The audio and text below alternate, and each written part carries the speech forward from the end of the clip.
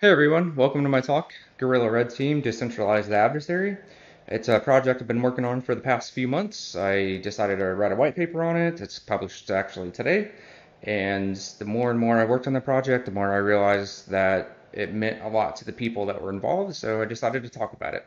So without further ado, let's get in. This is a brief overview of what this talk is going to cover. This is a journey that we're going to take together. It's divided into two parts, phase one, phase two. I'm going to walk through phase one first, obviously. Phase two is going to come a little bit later when I talk about how the so what of the program. The yes, we did this thing, so what? That's going to be phase two. So, who am I? My name is Chris Cottrell. I usually go by Ice Bear Friend.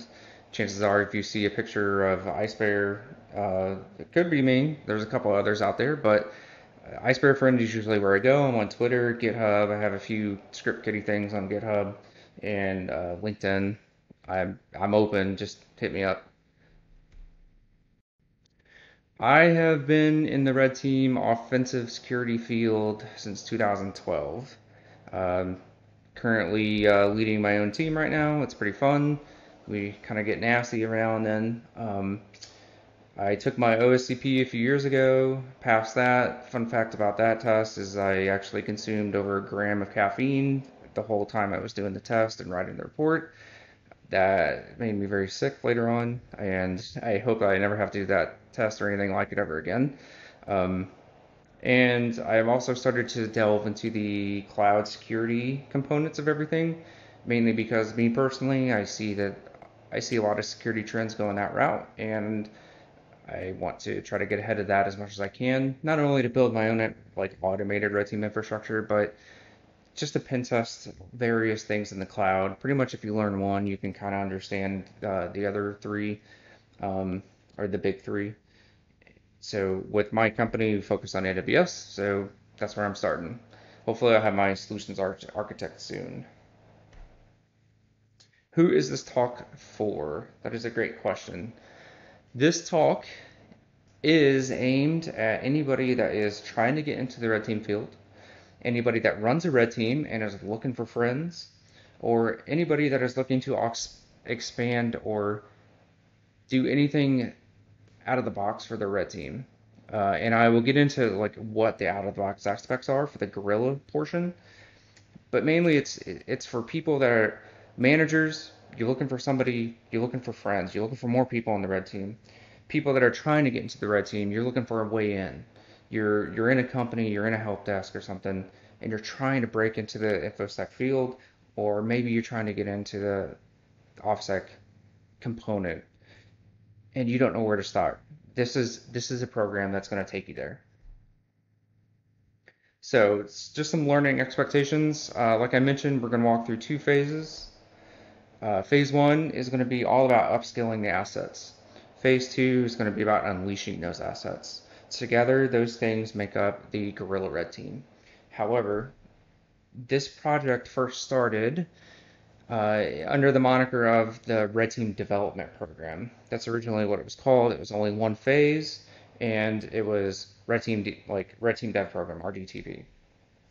Why did I make this program?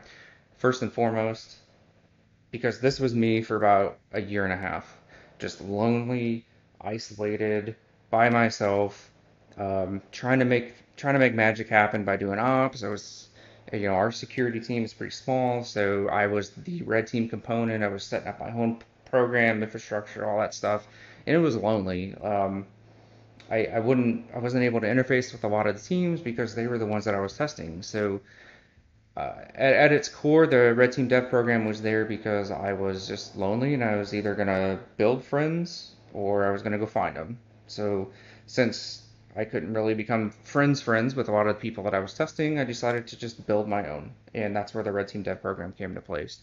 Um, it turned into something else though, and I'll get into that a little bit later on in the talk, but it turned into something magical, in my opinion. And not magical for me, but magical for the people involved, and that is why I'm here at having this talk right now. So at its core, the Red Team Dev program was going to be, like I said, a way for me to make friends And it was almost like a pyramid scheme. I was going to be the red team was going to be at the top, and me and my partner that are on the red team, we were going to be at the top, and we were going to have all these little, people that we could talk to and get ideas from and help with idea generation, campaign generation. If we needed assets to test a certain component of the business, we would have those assets kind of spread throughout the organization. So not really a pyramid scheme, but kind of took on a similar aspect of it. So I came up with this idea. We were going to post on our cybersecurity channel on our Slack that we were running this like Red Team Dev program. It was a pilot program, and I only posted it in one channel, and I posted it once. And I told everybody you had to fill out this form that had an open-ended question on it. The only question on the form was, "Tell me about something cool." And the the results that we got from that question were super varied. And from those varied results, it was very obvious who was ready for the program and who was not. And we got over a dozen applications, and I would say over half of those didn't even come from this channel. So there was definitely some word of mouth that happened with it. Um, so when you click that link, it led to this form, right? And just like the form I mentioned, I was trying to dress it up a little bit, make people excited. And it had that one question, just tell me something cool. From that question, we were able to take 5 applications. We accepted 5 people with one alternate in case somebody wasn't there. I created these templates for their managers, and I would go through and I would say, hey, like so and so was accepted to the program. We need you to give them like we were requesting up to 4 hours of their workday per week to take part in this program. Are you okay with that? If not, then like let me know what you are okay with. And I made this like a sales pitch and everything to go with it, so they kind of get an idea of what the program was. And if their manager is accepted, then I would send this to them and say, hey, guess what? You're part of the cohort. I need you to fill out this pre-fight checklist. I'll get into that in a second. And also, like, we're going to provide you with some swag. And my thought process on this was I wanted people to join the Red Team Dev program because they wanted to be there. And I wanted them to be excited to be there because if they're excited, they're going to really put forth a lot of effort. And what that turns into is I get a lot of really good assets later on, right? So the way that we did this was we paid for a Hack the Box VIP subscription for the duration of the program.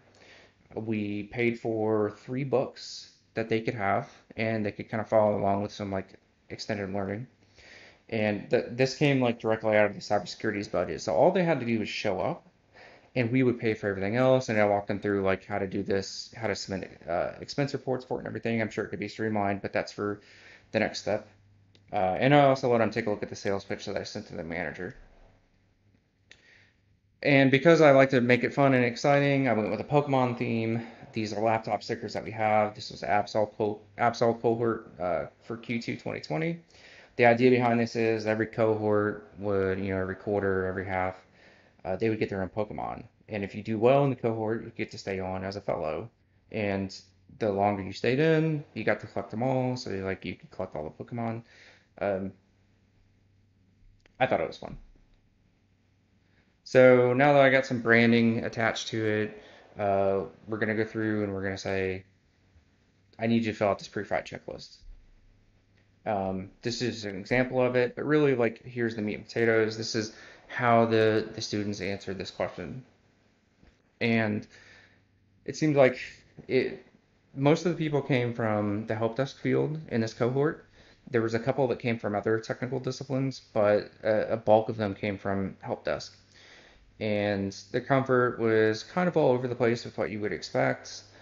Um, One person said that they knew how to do an SMB relay, but most of the time I try to gauge how they thought they were, like what their technical skills were. So for like example, Windows networking, I mean, to me, watching YouTube is a good way to get started. You at least know what you're trying to watch. But if you can mount a file share, maybe understand SMB a little bit more.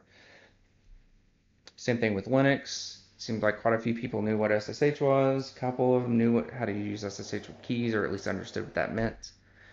And just general ideas of like what the people wanted to get out of this. For the bulk of it, it was everybody just wanted to learn about red teaming. A couple people wanted to take it a step further and say like I want to turn this into a career. I made it very clear that this was not what the program was, but that's fine. And I wanted to teach these students, I wanted to teach them how to fish, not necessarily how to be an operator, but how to get to a point where they know, okay, I have X problem in front of me. I'm going to go with Y solution. Whereas at the start of this program, they may not even know what X problem was or even how to search for Y solution. The program here was to help with them to get to a point where they could ask that question and start doing research on their own. So like I mentioned, we primarily used Hack the Box for a lot of the practical application portions. And we did that by, providing a VIP subscription. Um, the reason we went with VIP is because some of the lessons that were being taught, we needed the actual walkthroughs. And if you have a VIP subscription, you can download the walkthroughs for retired machines. So it wasn't so much about, getting points and everything, but it was about learning. And the best way to do that is just to say, try it for a few days, and if you can't figure it out, let's talk about it. And then if you still can't figure it out, just download the walkthrough, because I at least want to incorporate some sort of learning. I want to push the whole cohort forward at the same time, not just like one person, onesie twosies. These are the three books that we picked. Slight caveat warning, my name is actually in the one on the left. I knew what was in the book and because I helped do some technical review for it, and I knew that it would be a good resource to have for students later on. Waging Cyber War was there to kind of expose the students to what not just a red team is, but how do you take a red team to the next level of like for real, not just exercises in wargaming. And then the Red Team Development and Operations book that Joe Vest and James Huberville released just this year, which is super awesome. If you are a Red Team manager, I highly suggest you read the first half of that book. If you're a Red Team operator, I highly suggest you read the second half of that book. If you just want to read the whole thing, go for it because it's awesome all the way around. So phase one, Red Team Dev program started. So I had selected all the applications. We selected our 5 people for our cohort. We got buy-in from their managers to come in for 4 hours a week on Fridays. The whole cohort met together, and we would start going to town. So I made this syllabus for the program, and it was broken up into 2 parts. There was the we're going to learn how to do this phase, which was the first 5 weeks, and then there was the live ops phase, which is the second, like the last 4 weeks. First 5 weeks are all going to be broken down into things like here's Windows, here's Linux, here's how you do Windows Privask, here's how you do Linux Privask, here's how you do password cracking. And we would meet once a week to discuss those things and go over, learning and everything that we needed and just trying to impart as much knowledge as we could so that they could go out and try to research this. Um, there was also we incorporated, in addition to the books, we did the podcast Darknet Diaries. I tried to sync up whatever the lessons that we were trying to teach that week. I tried to sync up a podcast with Darknet Diaries for that. And sometimes they matched up very, very well. Sometimes it was just more of a, hey, listen to this episode because it's really good. So this is just a quick breakdown of the syllabus, right? Week 1, introduction to red teaming. We do legacy. Week 2, lame. Week 3 was all about password cracking. Week 4, Windows Privask, Linux Privask, live ops. Yep. So week 1 is intro to red teaming. This week focused heavily on talking about what op notes were and how to take them correctly. And the reason I harped on this was because for me, the op notes are the deliverable that we're required every week. And if I can't read them and if I can't figure out the narrative that the operator is trying to do, then it's essentially useless because I need to be able to take those op notes, look at their op notes, and replay the op, and do exactly the same thing that they did without ever talking to them. So this was a constant theme throughout the cohort was op notes, op notes, op notes. It needs to be in a certain narrative. It needs to have certain types of information. If I want raw logs, I'll go pull the raw logs myself, but I don't want raw logs. I want to know what you did. So we talked a lot about op notes. Fortunately, most people had an understanding of what Metasploit was and knew how to use it. So we could just skip kind of straight to, doing this first box, which is Legacy. I paired that up with the Darknet Diaries episode 57 over MSA 08067, and this was just a quick win. This was like, let's see what your options look like, let's see how you think, let's get an idea of what being on target looks like. All the students completed this. So here's the episode. Talked about it, net API. Here's the box. It was an easy box. Yeah, almost all the boxes in this program are easy, and that's not like some are definitely easier than others in the easy category. Um, but keep in mind, this is like we were just trying to do learning. We're not trying to be super elite. We're trying to get these people to a certain level so that they can do things on their own. For this one, it was super easy, CVE. I think everybody got it pretty quickly. Week two was the other OS. I started talking about Linux here, and I paired that with just a podcast where you could get an idea of what some professional penetration testers would do. Um, Lame was the box that we chose. And at this point, I started trying to profile and categorize everything so that the students weren't so lost all the time. So there's a Linux OS. I thought you would probably have to use Nmap and Metasploit.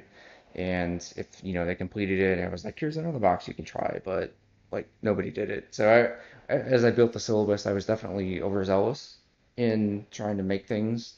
I could have focused on providing more learning links and less on, hey, if you actually complete this, once you try this super hard box. Just visiting, physical penetration test. Lame. Again, pretty easy box.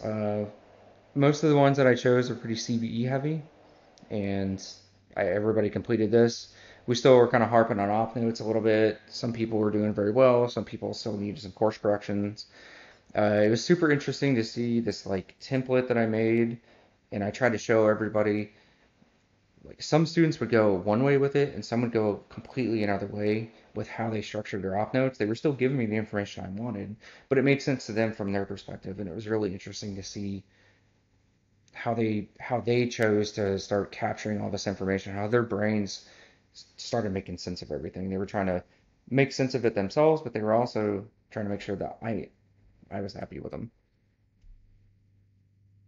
Week three, I decided, hey, let's do password cracking because probably when you're gonna get on a box, you're gonna like they're not all gonna be net APIs or immediately get systems, so you're probably gonna have to like crack some creds every now and then.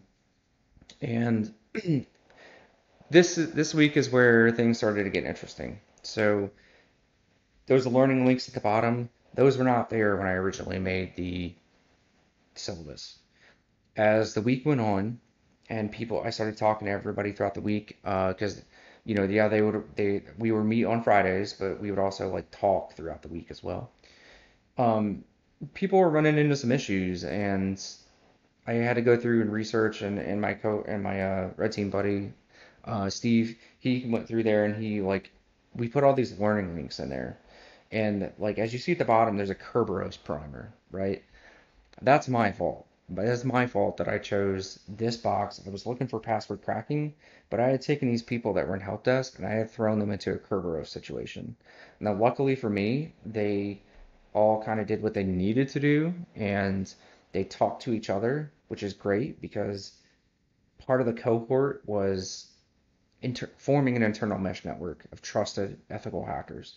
Not just for me, but for them too, because it was for me, for the assets, for them. You may not always want to go to the instructor and say, hey, how do I do this for the fifth time? Maybe you want to go to your buddy because you're going to be judged a little bit less for that. So if I could build that trust into the cohort, that's amazing. And that's exactly what happened this week. Is they all talked to each other. And throughout the week, this portion of the syllabus changed, and you had those learning links get added in. You had Kerberos primers, popped in. I think by like Wednesday, a couple people had downloaded the walkthrough and at least like said, I'm gonna get some learning out of this, even if I don't understand it. But at the end of the week, everybody did. In fact, Paul in the box. So there's Rock You. I got some. This is the podcast I chose for this week, and there was actually I got a lot of really good feedback on that one. So thank you, Dark Knight Diaries, for having a podcast on Rock You, um, because they said it helped a lot with like how they were gonna attack the box. Again, active is the one we chose. There was a CVE, but then there's some other things you had to do. I'm not gonna spoil it for everybody.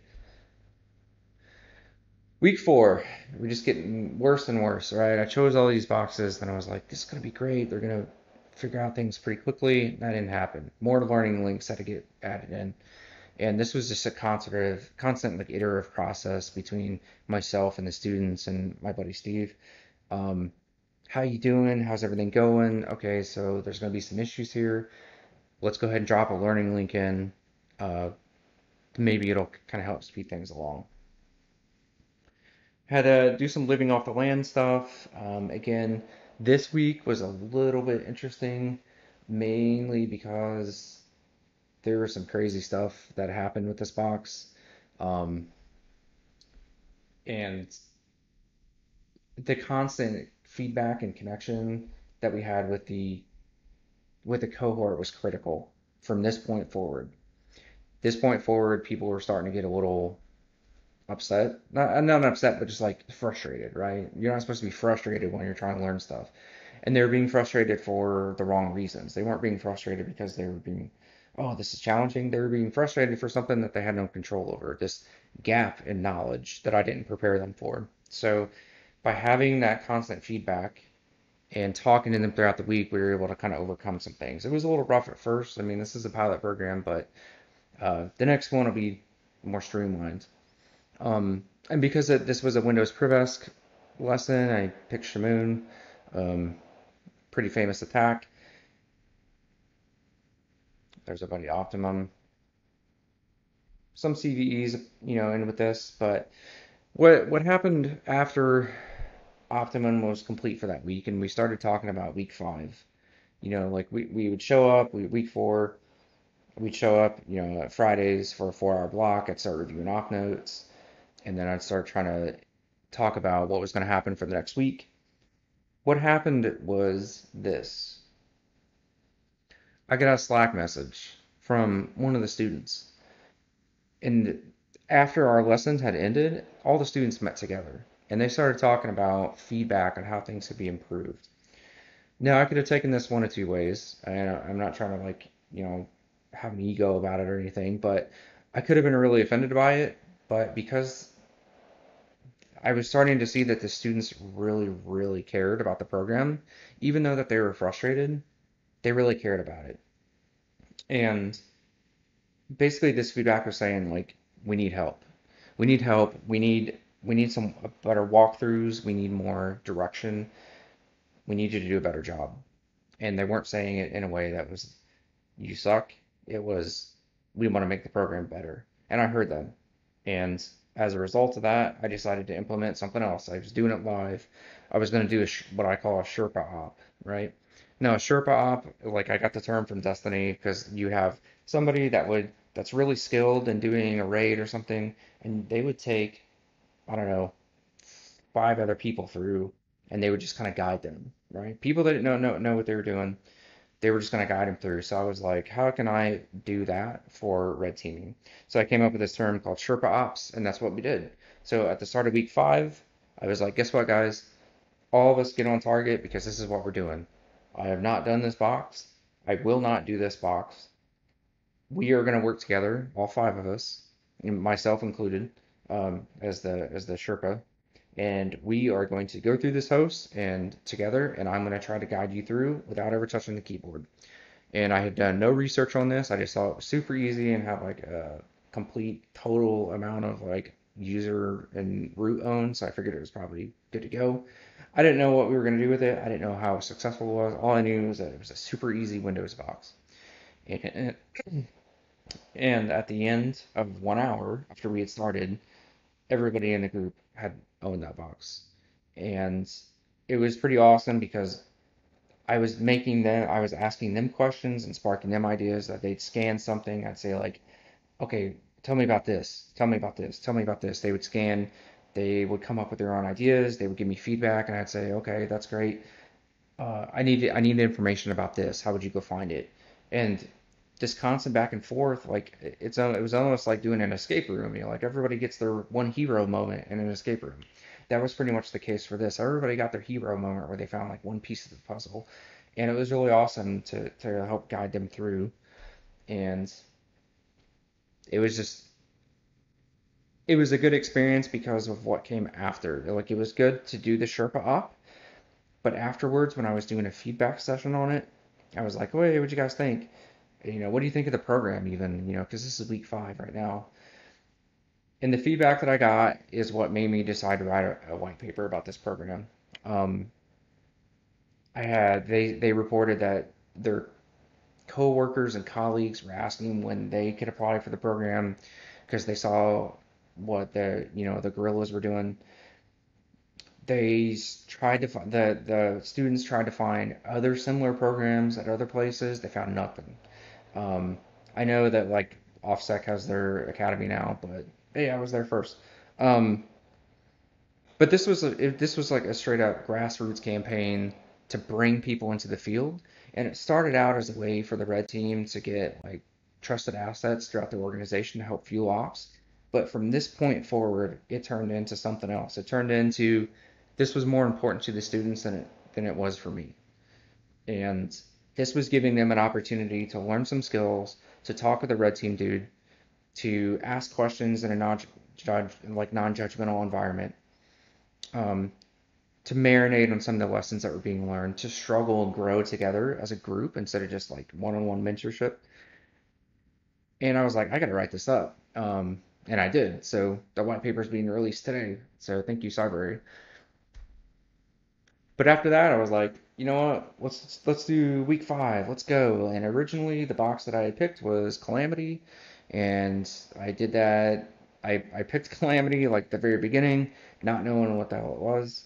And a couple days into that, I was like, y'all need to stop doing that immediately and go do this other box instead, which was Traceback. And I mean, some of the like Linux learning links that we placed on there still apply, but like I kind of led them into the slaughter on that one. So, and at this point, we kind of run out of like co uh, Darknet Diaries episodes that like perfectly lined up with what we needed at the time. So I was like, hey, just listen to these mini stories, I guess. But Traceback was a lot of fun. Everybody in the cohort pwned it. Um, this was actually supposed to be the first box of the live ops, right? Live ops was a shift in mentality, whereas the first 5 weeks were work together, succeed together, learn how to do these things, keep doing your op notes, keep learning about Windows, Linux, keep learning about all the offensive tools that are out there, keep challenging yourself, come to me with questions, come to your cohort with questions. Just don't stop. Don't if you hit a roadblock, don't just sit there at the roadblock, like figure it out. And if all else fails, like, part of figuring out that roadblock is downloading the walkthrough from Hack the Box, which is why we bought the VIP subscriptions in the first place. Week 6 through 9, well, now week 5 because of Calamity, that was all about, like I bolded right there, work together, succeed individually. This is the struggle phase. This is the break me off phase. This was going to be the phase where people got to see what it was like, just a little taste of being dropped into a live network, and you can't just download the walkthrough. It's gonna like they're gonna have to struggle. They're gonna have to figure things out on their own, and it's gonna suck. Some of the students did very well, and I'll give you a slight spoiler alert. I didn't intend to steal people from organizations, but one of these students is now on the red team because of some of the aptitude that they showed. And some of them, it's to be expected. They hadn't seen these things before and they struggled because there were knowledge gaps. Like, if you ask me to go do quantum theory, I'm not going to know. I can YouTube some stuff, but I'm not going to be able to talk to you because there's this huge gulf of knowledge that I can't overcome. It's the same thing for some of these students, and you have to recognize when those gulfs hit. Okay, time to take a step back. And that happened during the last weeks of the live ops. I had to redirect one of the students to do something else. So the way that we had set it up was you have to do two easy machines. You have to do one of the easy machines before you can move on to the hard ones, or to the medium ones. For this, it was traceback and remote. And because we were doing traceback instead of calamity, they already kind of got like a head start. Remote was pretty fun. All the students pwned that one. There was a CVE attached to it, and then the actual like protest portion was pretty interesting. A lot of research went in to the students. And some of these things aged off. And the reason I chose all the live boxes, like I said, was so that they could get a taste of what it feels like to be in a network and not have any hope, or uh, and to get some points to go along with it. Because if you can get some real points, you can go back and say like, hey, I'm not a script kiddie anymore, or like, hey, I'm not a noob. Um, but anyway, so I was trying to gamify it as much as I could and get some points.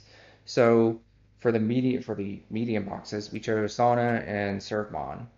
Um, Servmon was pretty fun, but it was kind of unstable, and I felt like I had to warn people about that because you don't know what you don't know at that point. Some of these people are pretty new; they may think that they're doing the right thing, and the boxes it wasn't working. So I kind of I did a little Pathfinder thing and went through and just blasted through like every easy and medium box that I could so that I could kind of guide them and say like, hey, by the way, on this one Servon, it's going to be a little bit kind of a pain in the butt.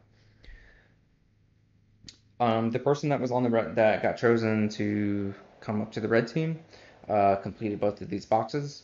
Um, Almost everybody completed at least one of these, and one student did not complete either. So that student was pushed to a similar type box, but that had a walkthrough instead. And that didn't really happen until about week 8 or 9.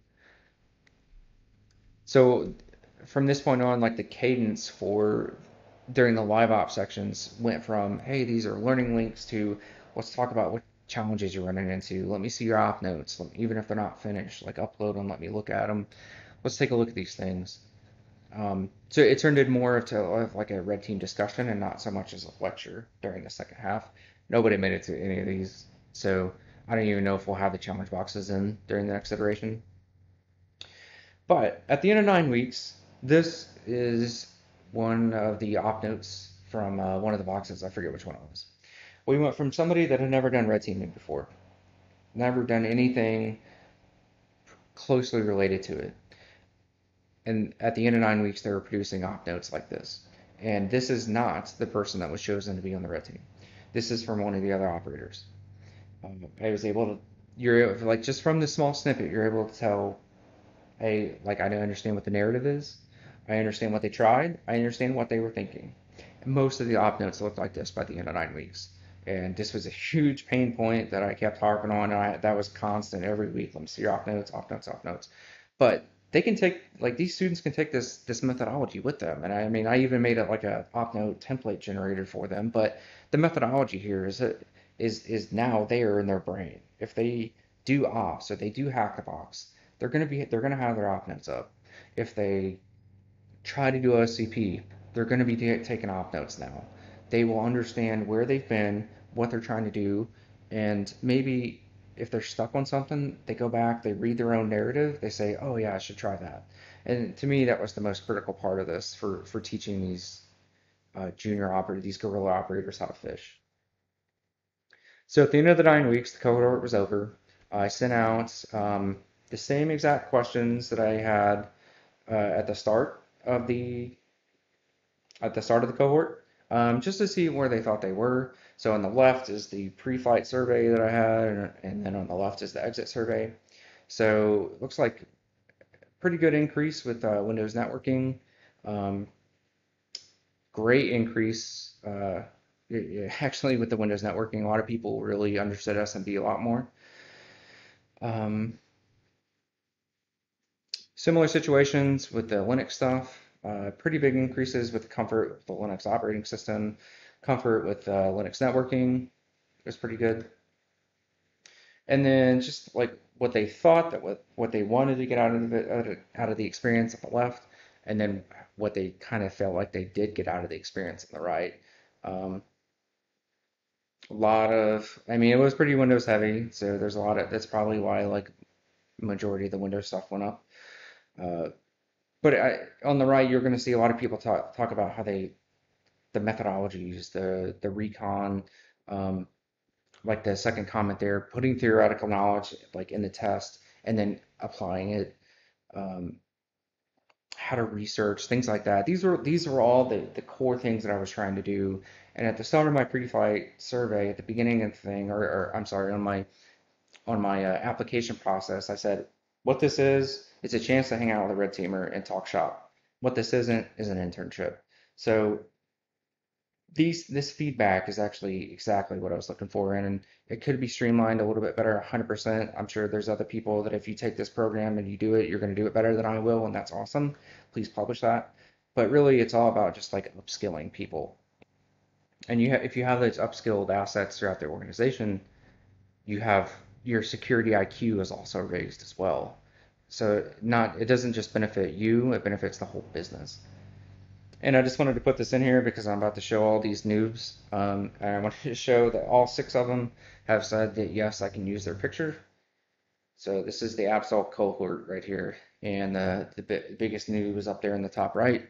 Um, I was with this group for 9 weeks. We still talk in Discord all the time. We still talk shop, even though that the cohort has been over for about a month and a half now.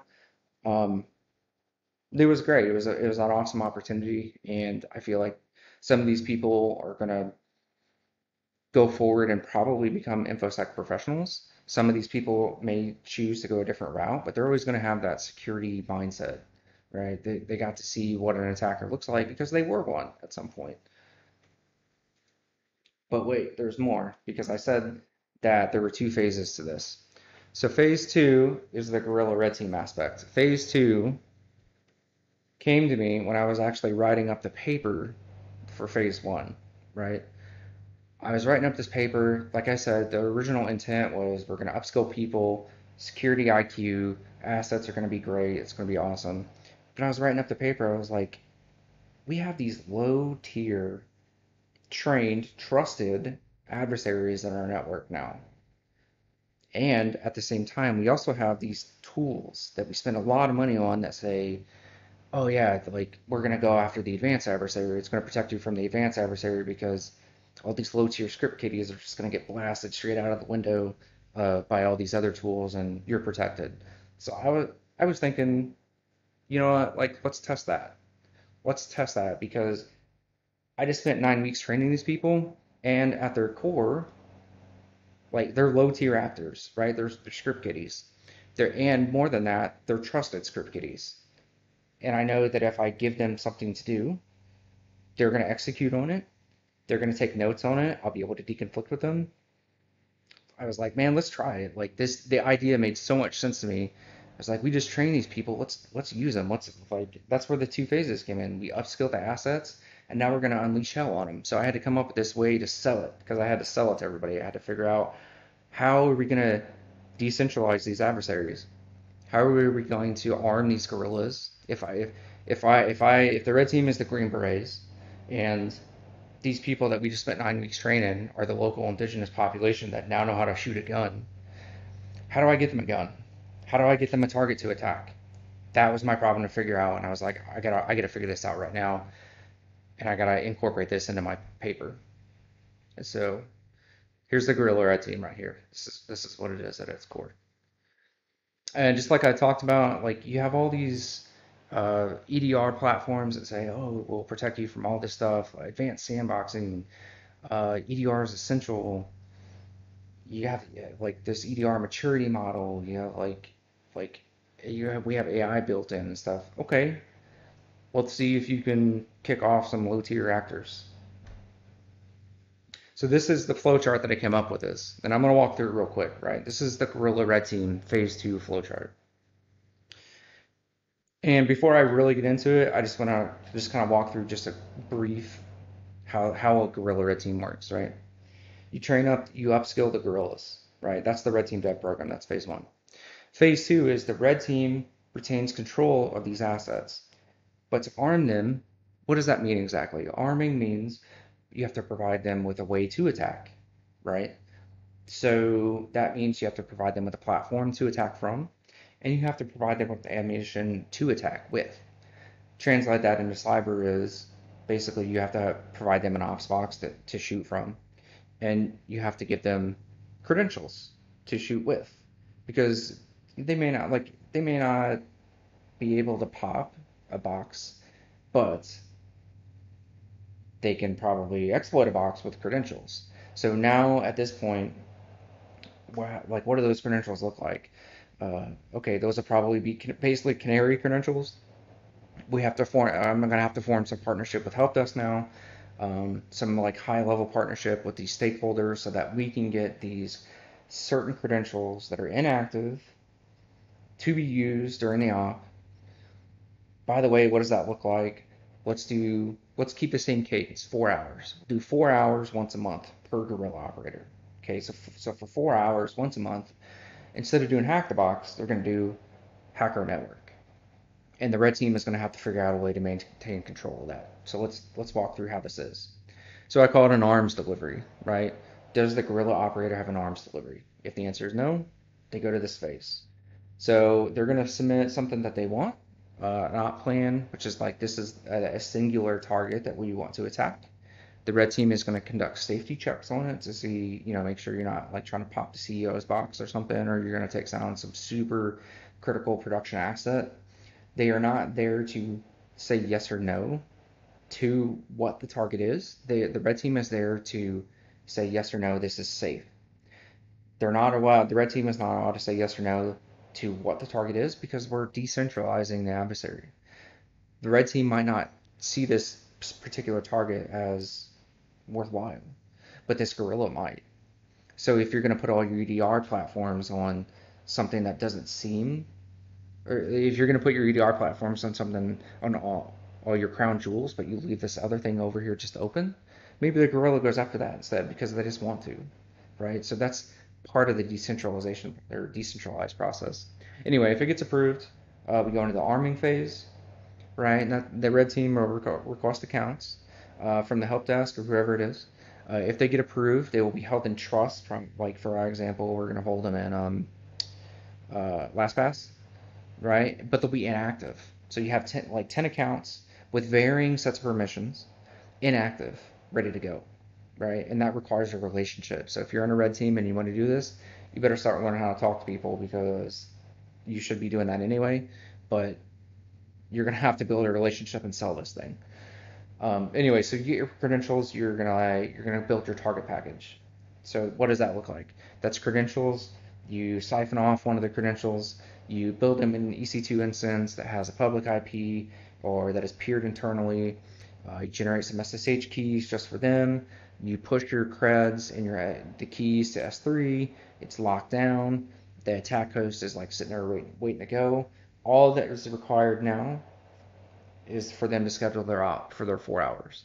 So at this point, they've submitted something they want to attack, and that can come from, like, the red team can provide that list and say, pick one of these 10 things because they're the most vulnerable. Like if you have like a vulnerability management platform and you can pull that list, you can get an idea of whether or not it's going to be super hard or not, and you can just kind of farm this out to the guerrillas.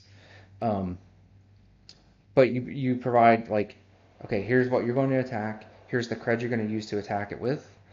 Um, and here's your security mechanisms to get on this host. So now you need to schedule an arms delivery, which you have done. So now we go to the second phase of the flowchart. So yes, the arms delivery is scheduled.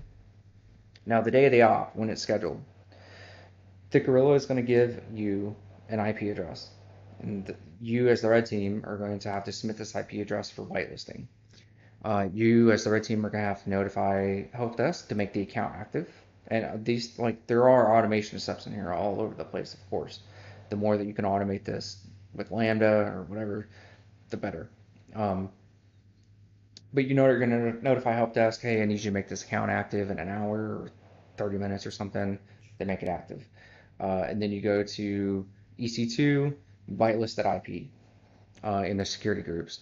You go to S3, You can either figure out a way to whitelist the IP in S3 or generate a pre-signed URL and just like give that to the Guerrilla so that they can pull down their target package, and maybe that pre-signed URL only lasts 4 hours, okay, which is what we said we are going to do anyway. So you give it to them, you say, hey man, at 10 o'clock, I need you to like pull down this and get ready to go. It's going to have your SSH keys to get into your ops box. Here's your target. Have fun. So they download the target package from S3. They connect to the host. They conduct their op for 4 hours. They're probably going to make a whole hell of a lot of noise. They're going to set off a lot of alarms. And then at the end of 4 hours, automation kicks in. Security group blacklist, or not blacklist, but their whitelist IP gets removed from the security group, and they lose access to the box, and the op is over. Now, even if they weren't successful, even if the creds worked but they couldn't get on anything at all, some random box in the network just got hit with some random account. And maybe the EDR caught the malware that they were trying to put on. Maybe it didn't. Maybe they just got on the box and just like did a bunch of surveys or something. And by the way, like also the red team would put, similar to hack the box, we would put user.txt and root.txt on the box as well to kind of simulate Sentinel data being stolen. It still gamifies it a little bit. So if they were able to get their user.txt and their root.txt, but even if none of that happened and they just set off a whole hell of a lot of alerts, think about that. It's some random box that was just attacked by some random low tier person that's just making all kinds of noise. What's the blue team going to do with that, right? Are they going to treat it like real? Because that doesn't really fit the TTPs of the red team, which is typically stealthy. This is noisy. This is nasty. So it's a good training opportunity for everybody, really. The Guerrillas get it. They get to sweat a little bit by like trying not to kick over a production box. The blue team gets to do some deconfliction, and if the EDR doesn't pick up anything, well, then you need to reevaluate your EDR because some low tier people just like kick down the front door, and like that's a problem. And you should know that from a trusted source and not like getting ransomware in your entire network. But anyway, so after the op is over, the Guerrilla submits the notes to the red team. We debrief the Guerrilla and we store the op notes for deconfliction. I have a whole deconfliction process set up at my red team, and we just kind of wait for those things to come in. And then here's the fun part. Once that is done, the ops platform doesn't always have to be a Kali box. It could be a Windows box. It could be anything, right? But once it's done, you power off the EC2 and you take the hard disk and you image it, right? And what you do with that is you give it to the blue team, and it's up to the blue team to decide whether or not they want to do forensics training on it. They can do response training as the Guerrilla is banging around the network, but if they want to do forensics training, they have this image of a low tier actor with all their tools and stuff on there, and I'm sure I had thoughts of like maybe putting all kinds of logging and everything turned on in the ops box so that they could go find those. And then the blue team would have to go make the compromised account active, and if they don't do it within a certain amount of time, then the red team has that relationship with help desk already built in. But really, this whole process accomplishes so many things, right? And when I talk about decentralizing the adversary, here's what it accomplishes. It doesn't mean decentralized in the physical sense. Like just because your operator is in Arizona and they're attacking something in New York, yes, that is one type of decentralization, but you're decentralizing TTPs. You're decentralizing target selection. You are decentralizing all sorts of things. And you're doing that by giving it to somebody that maybe writes their op notes a little bit differently. You tell them one thing, but their brain interprets it as something else. And they make their own set of op notes. Not in any way that you had ever thought to even make them. People think differently. And at the end of the day, it is a person that's behind the keyboard. So if you can get as many variables into your network as possible in a controlled manner, that's just going to make your security program even stronger. And at the end of the day, you might also like spin up some red teamers in the process. and they're going to come to you, or they're going to bring new life into the community. And I'll tell you, the only thing that this program really cost to do was time. It didn't cost thousands of dollars to do this. It cost my time, and it cost the time of the people that were in the program. So what's next? Well, unfortunately, I couldn't actually talk about the Guerrilla Ops that we are doing currently because they're still in progress. And I wanted to have a little bit more data to say yes, like these work, or no, they don't work, or we had to change these aspects. Maybe that'll be the 2021 talk, like Guerrilla Red Team Year 2. I don't know. Um, but what's next is we're going to continue to try to automate a lot of the build out process for arming the guerrillas, um, trying to maybe automate some of the target generation, just more of the processes of like what we do with the platform, how we get things to the gorillas. Like that's what we're going to try to do is just keep testing it, gathering metrics and stuff, all that boring red team manager stuff, so that we can see how much of a business impact it actually did have. But at the end of the day, for the capital investment that was required for this, I imagine it's probably going to have significant return on investment because I mean, it didn't cost anything. It cost like less than $100 per person for 9 weeks. So I want to give a couple shout outs to that. That pretty much is the end of my talk. Remember, phase one was the Red Team Dev program. You upskill the assets. Phase two is in progress. The Guerrilla Red Team, you let them loose on the network to, decentralize as much of that thought and brain power as you can. Shout outs. I want to thank Cybrary for giving me a platform to write my paper and to work with me on everything. Um, I had never done a white paper before, and they were awesome to work with. So if you have anything that you want to talk about, they really help you out getting your thoughts on paper and editing and everything else. I want to thank Mr. Omar also for letting me slide into his DMs on like the last minute to get this talk approved because as I was writing it up, I was like, I really, really, really want to talk about this guerrilla aspect because I think it could change how a red team arms itself. You have your professionals, and then you have these just low tier assets that you've trained, and they're supposed to be low tier. Like low tier ain't so bad. Like I said earlier, it's low tier is good if you have the right controls in place. So thank you, Omar, for letting me in. I want to thank the Absol cohort for sticking with me through this pilot process. I definitely should have streamlined it a little bit better, but because of your feedback, I think I've been able to make it uh, a better place for the next cohort. Um, and all of them have said that they wanted to stay on as fellows. So we're going to continue to talk, and I look forward to see how they grow. I want to thank Hackthebox for having a platform in which we could host a training platform on our own, ad hoc. And I want to thank Darknet Diaries for being like one of the only hacking podcasts that I could find. It's actually good. It's not just good because it's the like one of the only ones. It's good because it's good. So thank you for that. So thank you for walking through this whole process with me. It's been a lot. Phase one, phase two, a lot of talk. It's all about how to, upskill and unleash assets. And that is the Guerrilla Red Team. So if you have any questions, please feel free to reach out to me on Twitter, LinkedIn. I think I'll be in Discord for a little bit to do some Q&A on this if anybody has any questions. But really take this and run with it. I have an op note generator if you want to steal it on my GitHub. Uses PyCharm, I'm sorry, uses Sublime and a JSON file, and all you gotta do is just plug a couple things in, and it craps out like really good op note template for you. Makes a bunch of folders and stuff, so it's easy to categorize. But other than that, just please feel free to reach out, and I hope that somebody takes this and just like makes it awesome, even more so than I made it awesome.